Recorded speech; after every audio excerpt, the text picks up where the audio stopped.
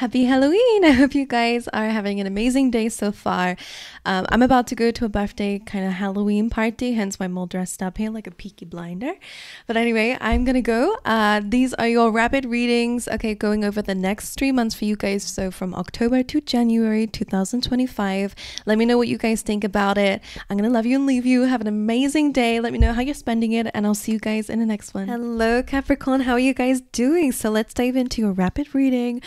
I'll try to be quick. You can slow me down if you need to, as YouTube has those settings now. But anyway, let's dive into it. So over here we have November, December, and January. And on these sides over here, I pulled out some random messages of other things that might be also happening around the next 3 months for you. Okay, they don't have time frames, so I'll kind of point them out wherever I see them come up during the reading as well, because sometimes they do align with the cards. But anyway, starting off with November, you have serendipity over here, which is all about a lucky opportunity coming into your path within the month of November. So that seems amazing. You also have the Four of Wands, which is all about celebration and achievement and reaching a milestone or reaching a goal. It could even be you and somebody else coming together, so that looks really nice. If you are in a relationship and this is what you're kind of resonating with, this feels like the Tower, solid foundation, success with effort. So maybe you guys are passing a milestone together, celebrating an anniversary of any kind, or maybe getting engaged, or just having a lot of celebration and joy and partnership at this time. You do have the Seven of Swords now.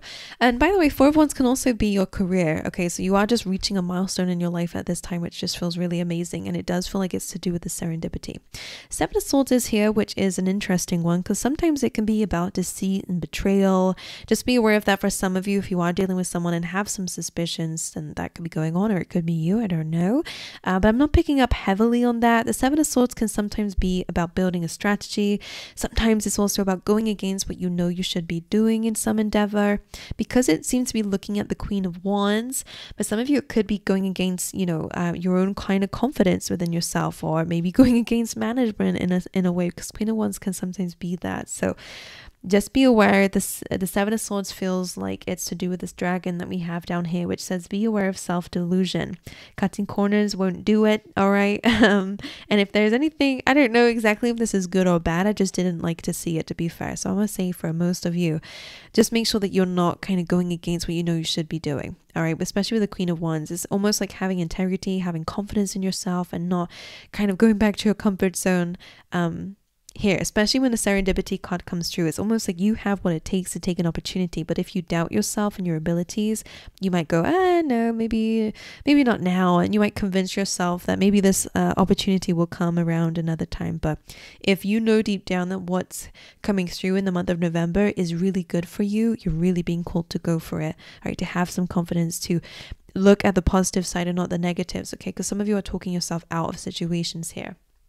And I'm hearing as well with this, no decision is still, no decision is still a decision. So for some of you might feel like, because the Two of Swords here is usually about decisions, it feels like you're taking the 5 and leaving the decision to somebody else, or, you know, just saying, oh, I'll make this decision later or another time, and never really getting back to it. So for some of you, again, really emphasizing the fact that no decision is still a decision. Don't convince yourself out of something that might need you to grab hold of it, okay?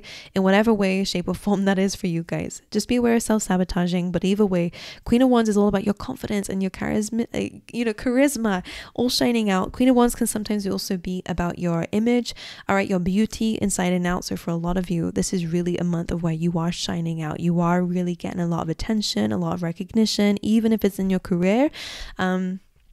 Again, don't play small in November. That's really something I want to say.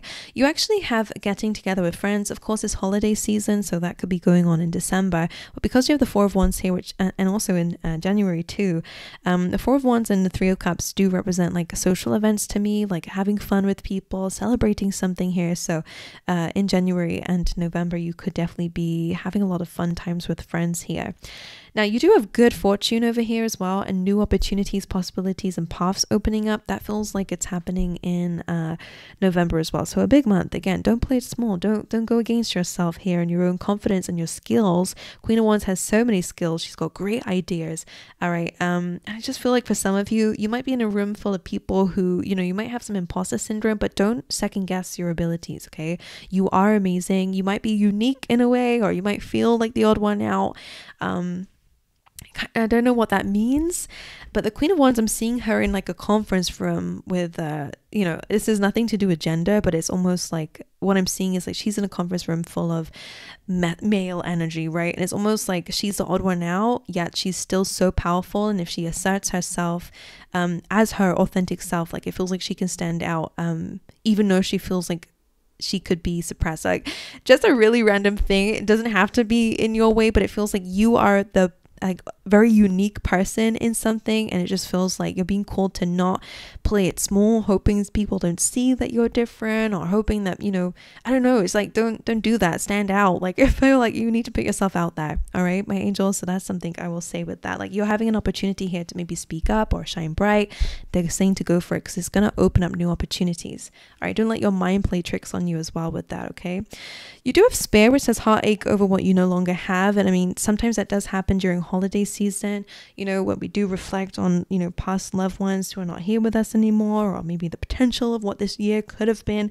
Let's not do that. In the month of December, you do the 5 of Pentacles and 4 of Swords. Now there's a few warning messages that I got from this. It's nothing to scare anybody, by the way. 5 of Pentacles, it's snowing here, and I heard that Christmas song, which makes sense because it's December, you know. Oh, how the weather outside is frightful, whatever it is.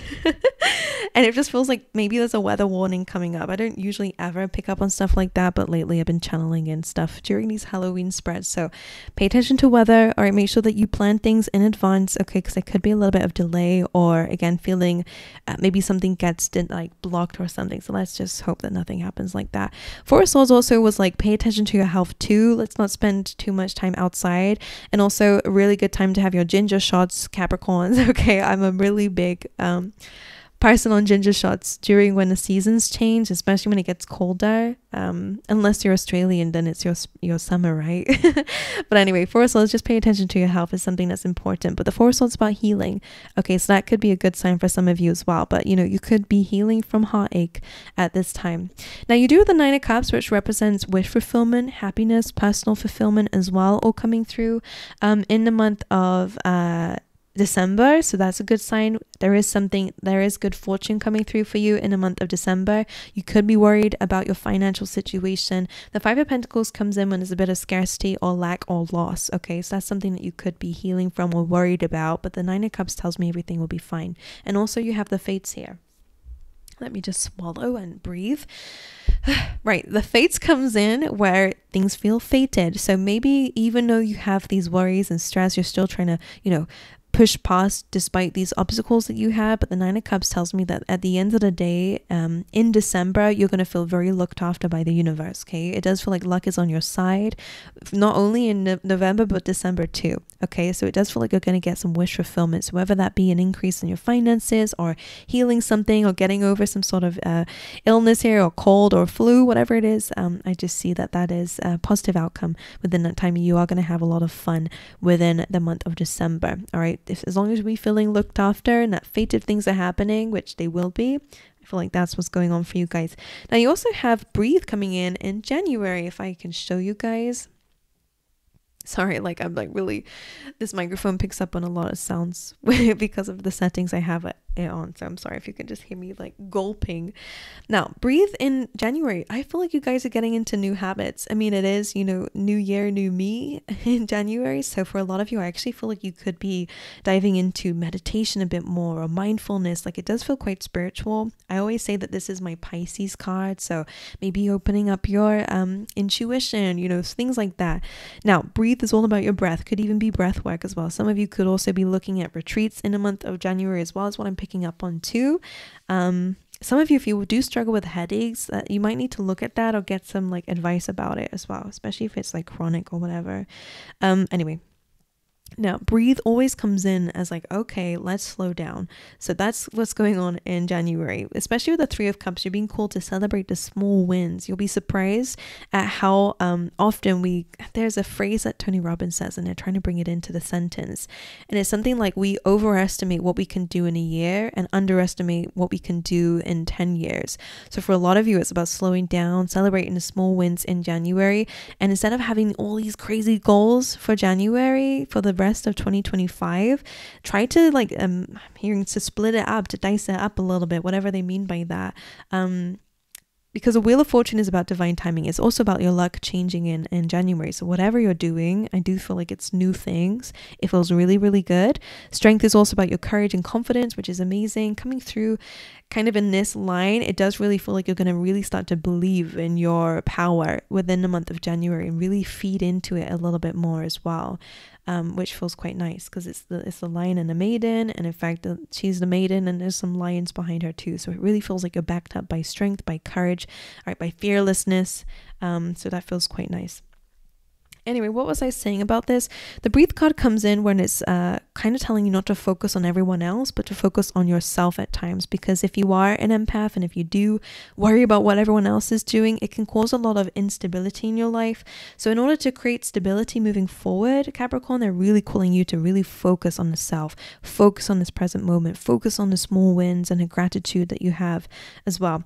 Now, also January, just to close out, January, the Three of Cups also represents celebration, community as well, coming through as well. So if there is some celebration that you will be celebrating, I guess, in the month of January too. Wheel of Fortune, luck and fortune changing, especially with Seven of Swords, Four of Swords. If you have been through deceit and deception and secrets and lies, you are going to be healing from that, and you know, something has really changed from it. I feel like you've definitely learned a lesson about, you know, trustworthy or untrustworthy people. And Wheel of Fortune coming into the new year says that it does feel like you're going to get some sort of like overdue karma is what I'm hearing, in a good way. Okay, all right, my angels. But anyway, this is just representing really, really good things for the next year. All right, my angels, so I'm gonna love you and leave you. Thank you so much for being here with me. I hope you guys enjoyed, and I'll see you guys in the next one.